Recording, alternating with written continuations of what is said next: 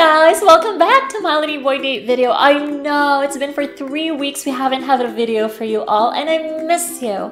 Well, today we will be talking about gender identity, and once again, my name is Mackie.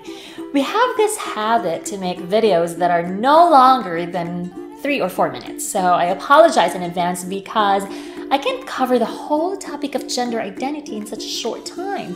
This is too much of a vast topic, but I will just try to make it short and easy for you all to understand what gender identity applied to transgender women. To only explain gender identity, I am going to cover other notions that are closely related to it, which are biological sex, gender role, and finally, gender identity. Let's start with the easiest, sex.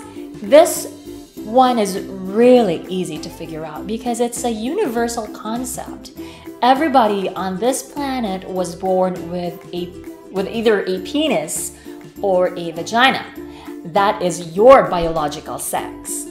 You could also say that everybody on this planet was born either male or female. Chromosomes XX or chromosomes XY. Quite scientific. So far so good.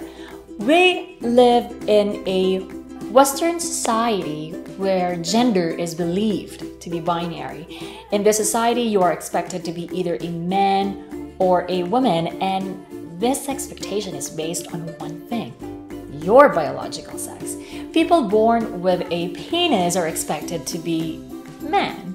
People born with a vagina are expected to be women.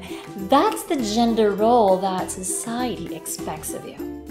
You are expected to play this role because you were born with one biological sex or the other. But maybe not everybody want to play the role that's been given to them. Let's take me as an example.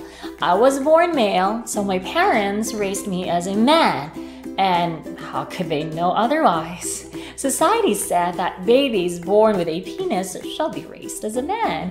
But I don't identify myself as a man. In my heart, in my mind, in my soul, I am a woman. I identify myself as a woman. And that's exactly what gender identity is all about. That's the gender that I know I belong to, independently of my biological sex and the role that society expects me to play. And therefore, the term transgender takes all its sense. Transgender people are people whose gender identity doesn't align with their biological sex, and thus with the gender role that society expects of them.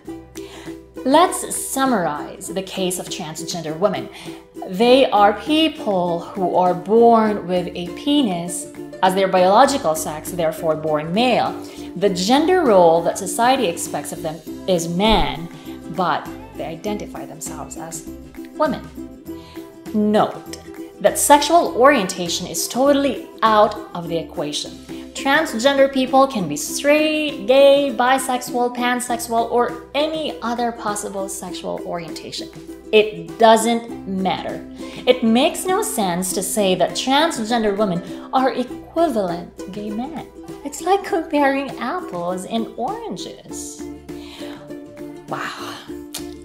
This was a big load of information for you all, but I really hope you found this explanation useful and this somehow opened your mind to better understanding transgender women. I didn't even scratch the surface of the topic, so just feel free to extend your research online or maybe ask me a question that you can put it under the comment box and I'll answer it for you. This has been Mackie. Thanks for watching my Ladyboy Date, and don't forget to subscribe for more fun and informational videos.